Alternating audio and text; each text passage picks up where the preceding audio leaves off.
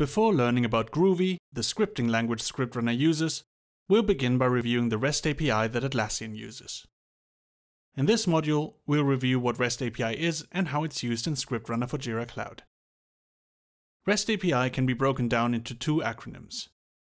REST stands for Representational State Transfer, and API stands for Application Programming Interface. APIs allow software to interact with each other. REST API, however, is a specific type of API that uses the representational state transfer architecture to allow one application to talk to another. In other words, it allows the user to call the system externally by a web request rather than interacting directly with the application.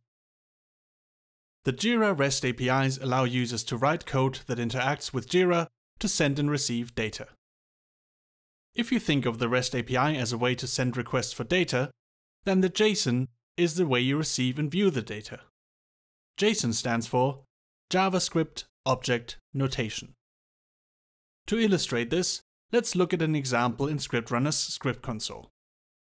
This script makes a request to the REST API by using the appropriate API endpoint, which is specified between a pair of single quotations. Since this example specifies that the data should display as a map, you must use a JSON to produce this data in a readable way. Calling the JSON is done between single quotations in line 4 of this example. When you run the script, you can view the JSON map in the results section. Depending on the data you request, the URL for REST API may be different.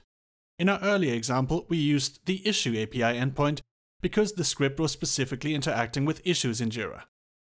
However, if you wanted to write a script that calls the Jira version, you would need to use a different REST API. Notice the difference in the API endpoint. Instead of issue, the second script shows server info, because it requests information on the Jira instance rather than a specific issue. Atlassian's developer documentation provides information on which API endpoints to use, depending on what you intend to do. We recommend referencing this documentation when building ScriptRunner scripts from scratch.